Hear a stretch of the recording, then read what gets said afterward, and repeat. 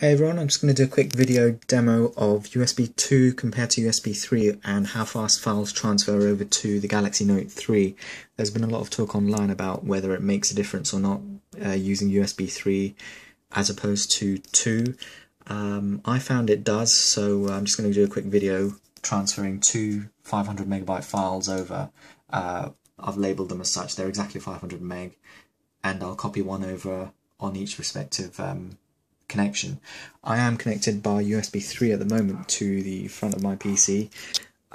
One thing to note on the Note 3, every time you do connect a USB 3 cable into a USB 3 port, you do have to pull the drop down, click on the USB options and enable the USB 3 option. If you don't do that, it's only going to run at the maximum of what USB 2 will allow. So I've got that enabled now. If I go over back to the PC, back onto the phone storage. Okay, so now we're on USB 3. I'm going to copy over the file. I'll copy the USB 3 one, or actually I'll move it, and just take a note of how long it takes.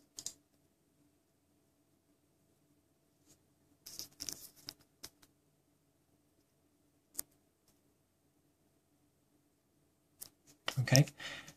So now I'm going to disconnect the USB 3 cable, so that removes any doubt. I've also got another USB 2 cable plugged in, so I'll plug that in. Oops.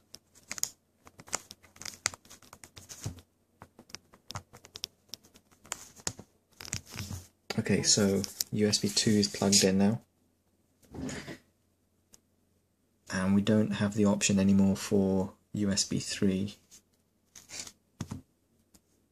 It's just normal USB 2 MTP, which is fine. So exactly the same again. Onto phone storage. And we'll get rid of the USB 3 one. And move this one over.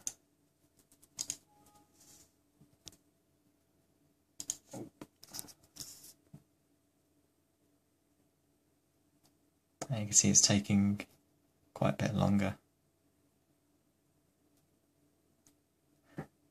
I'll do the calculations in the description below as well.